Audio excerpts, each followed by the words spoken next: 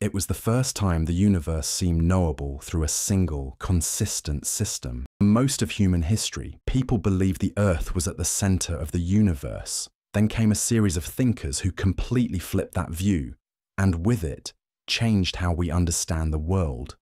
The scientific revolution, spanning from the 1500s to the 1700s, was a period when observation and reason began to challenge long-held beliefs. It started with figures like Nicholas Copernicus, who proposed a simple but disruptive idea. The Earth revolves around the sun. This wasn't just a shift in astronomy. It was a challenge to the way knowledge itself was justified. Instead of relying on tradition or authority, Copernicus used careful math and observation to draw new conclusions. This shift opened the door for others. Galileo Galilei used telescopes to confirm Copernicus's model and argued that nature could be understood through mathematical laws. Johannes Kepler refined this model, showing that planets move in ellipses, not perfect circles.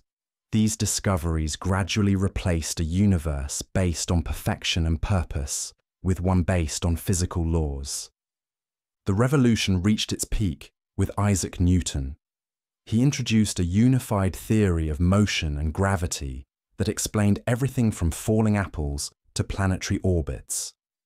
Newton's laws showed that the same principles applied everywhere.